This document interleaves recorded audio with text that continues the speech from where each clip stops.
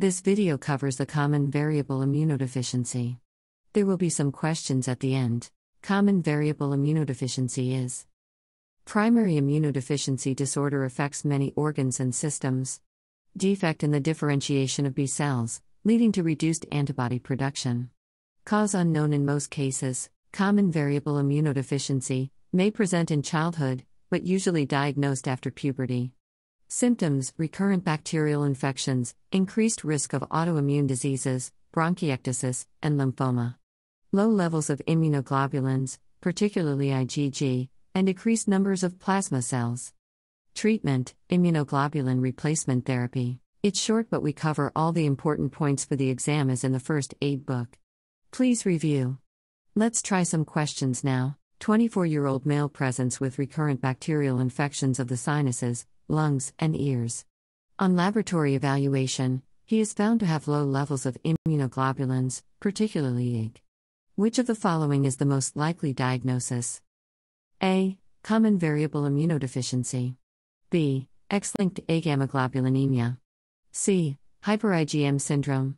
D. Selective Ig deficiency. E. DiGeorge syndrome. The answer is A. Common variable immunodeficiency. Choice B should have low or absent all immunoglobulins. Choice C should have elevated IgM.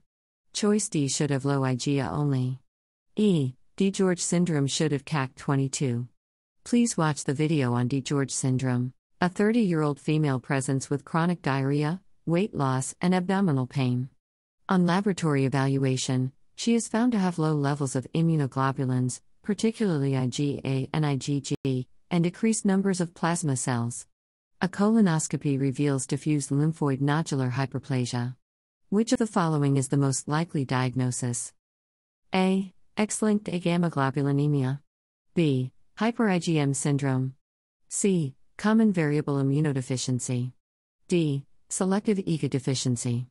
E. Biscuit-Aldrich syndrome. The answer is C. Common variable immunodeficiency. A 35-year-old male with a history of common variable immunodeficiency presents with abdominal pain and jaundice. On imaging, he is found to have multiple liver lesions. Biopsy of one of the lesions reveals a lymphoid infiltrate consistent with lymphoma.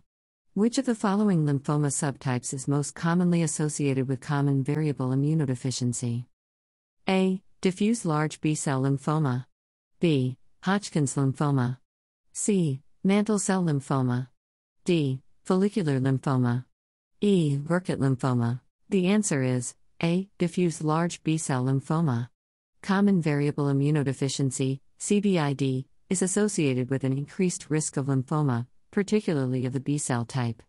The most common subtype of lymphoma associated with CVID is diffuse large B-cell lymphoma, DLBCL, accounting for approximately 50% of cases. Other subtypes that may be seen include follicular lymphoma, marginal zone lymphoma, and lymphoplasmacytic lymphoma. Hodgkin's lymphoma and Burkitt's lymphoma are not commonly associated with CVID. Mantle cell lymphoma may occur in patients with CVID, but it is less common than DLBCL. Thank you so much for watching. Please watch other immunodeficiencies videos. And, please subscribe, comment, and like. Don't forget to share this video with your classmates. See you in the next video.